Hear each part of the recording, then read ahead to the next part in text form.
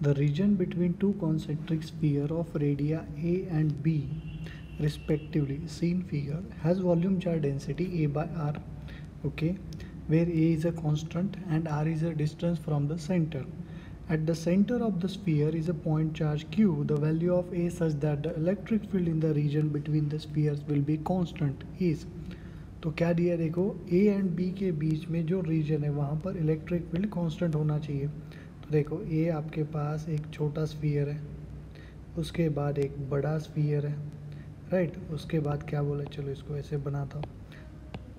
छोटे स्फीयर ये वाला पॉइंट C है, ये रेडियस दिया आपको A, बड़ा रेडियस आपको दिया है B, एंड सेंटर पे एक चार्ज भी रखा है प्लस Q, राइट। ओके, उसके अलावा क्या बोला उसने, there are to concentric sphere of radio ए और B has volume charge density. रो कितना दिया आपको, ए बाय आर दिया, where A is a constant and are is a distance from the centre. At the centre of the sphere a point charge Q is place. The value of A such that the electric field in the region between the sphere will be constant. Okay, तो ये जो बीच वाला जो reason है A and B के बीच में, यहाँ पर हमें इलेक्ट्रिक फील्ड कांस्टेंट है। तो पहले हम लोग क्या करेंगे, इलेक्ट्रिक फील्ड कितना आता है वो फाइंड करेंगे। चलो स्टार्ट करते हैं फिर सॉल्व करना।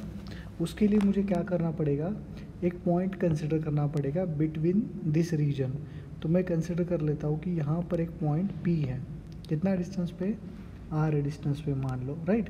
तो अगर मैंने यहाँ पर एक गॉसियन सरफेस बनाया ऑफ रेडियस R, तो गॉसियन सरफेस ऐसे आएगा। अभी इस गॉसियन सरफेस पे मुझे इलेक्ट्रिक फील्ड निकालना है, तो उसके लिए मुझे सबसे पहले क्या करना पड़ेगा, चार्ज इनक्लोज निकालना पड़ेगा, राइट। तो देखो पहले चार्ज इनक्लोज निकालता हूँ। तो चार्ज इनक्लोज क्या होगा,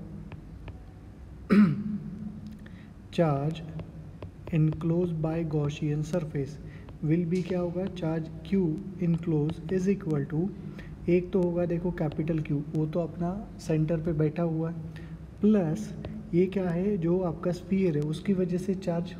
अभी वो चार्ज मुझे अगर निकालना है तो क्या करना पड़ेगा, इंटीग्रेट करना पड़ेगा रो को विथ रिस्पेक्ट टू V। अभी वॉल्यूम क्या है हमारे पास, वॉल्यूम होता है 4/3 पाई आर क्यूब। इसको अगर मैं डिफरेंशिएट करता हूँ विथ रिस्पेक्ट टू R, तो ये डिफरेंशिएशन क्या आएगा, 4/3 पाई कांस्टेंट है और ये क्या आएगा 3r²।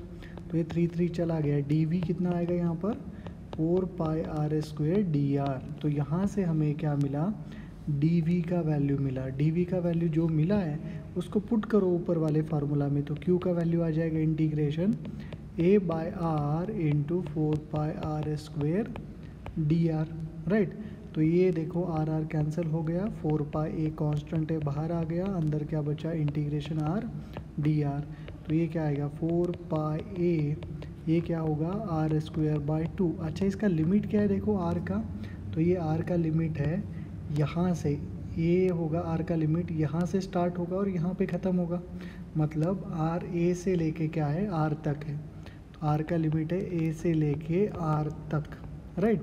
तो लिमिट अगर हम लोग पुट करेंगे तो ये कैसे आएगा, Q is equal to 2 pi A, ये 2 बाहर आ गए तो कैंसिल होगा, तो ये अंदर r² माइनस A² बचा। तो ये हमें मिला charge enclose by that Gaussian surface, right. और ये पूरा नहीं है, वो सिर्फ स्फीयर का चार्ज है। टोटल चार्ज कितना है हमारे पास, चार्ज इनक्लोज क्या है Q प्लस Q है, मतलब 2 पाई A into r² minus A²। अभी हम लोग अप्लाई करेंगे गॉस लॉ। तो गॉस लॉ क्या कहता है, close integration of E.dA is equal to charge enclose upon epsilon not. तो E कितना है आपके गॉसियन सरफेस पे, E तो कांस्टेंट है, एरिया कितना आएगा गॉसियन सरफेस का, वो है 4 पाई r²।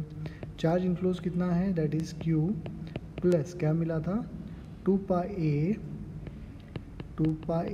Into r² minus A² divided by क्या है एप्सिलॉन नॉट। तो अभी देखो यहाँ पर सॉल्व करना है हमें इलेक्ट्रिक फील्ड के लिए। E इज इक्वल टू क्या आएगा, ये 1/4 पाई एप्सिलॉन नॉट, ये r² को अंदर लेके जाओ तो Q/r² होगा, प्लस ये क्या होगा 2 पाई A, r² कैंसिल होगा और ये आएगा 2 पाई A² डिवाइडेड बाय r²। तो हमें क्या मिला यहाँ पर, इलेक्ट्रिक फील्ड इंटेंसिटी मिला। अभी उसने क्या बोला है कि E कांस्टेंट है, तो E कांस्टेंट कब होगा, इस इक्वेशन को अच्छे से तुम लोग ऑब्जर्व करना। कि देखो ये वाला Q by are square Q by are square ये वाला टर्म एंड ये वाला टर्म, इसमें से ये वाला टर्म तो ये वाला जो टर्म है 2 पाई, ये वाला टर्म तो पूरा का पूरा कांस्टेंट है। चेंज कौन सा होगा, ये एंड ये वाला। तो अगर सपोज इसका एंड इसका वैल्यू हम लोगों ने सेम रखा तो ये दोनों एक दूसरे को कैंसिल करेंगे, तो आएगा क्या 2 pi by 4 pi epsilon not, मतलब कांस्टेंट बनेगा ना। तो ई कांस्टेंट कब होगा, जब क्यू बाय आर स्क्वेयर का value 2 pi A square by are square के बराबर होगा। मतलब आर स्क्वेयर कैंसिल होगा, मतलब ए का वैल्यू क्या आ जाएगा, Q divided by 2 pi A square. This is the value of A, constant ए क्या है, Q by 2 pi A square. Q by 2 pi A square मतलब option A is a correct one. तो ये है देखो इसका आंसर।